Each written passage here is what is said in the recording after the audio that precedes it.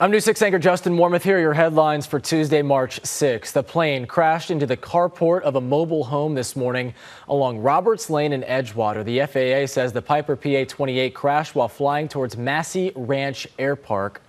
No one inside the home was hurt. We know 2 people were on board the plane, and Volusia County deputies tell us that they're doing okay.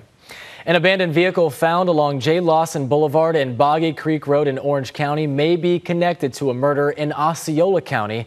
Deputies there are also searching for Alex Alicevio Alvarado. They believe he shot and killed his estranged wife within the past 24 hours in Kissimmee. They say he is armed and dangerous. They also found a vehicle that matches the description of the car the suspect was last seen driving in.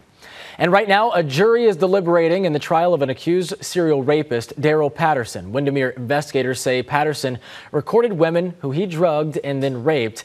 He's charged in 2 of those cases. We have a crew at the courthouse. We'll let you know what happens on clickorlando.com when a decision is made. Get breaking news, weather, and traffic around the clock on clickorlando.com. That's your News 6 update. I'm Justin Warmoth.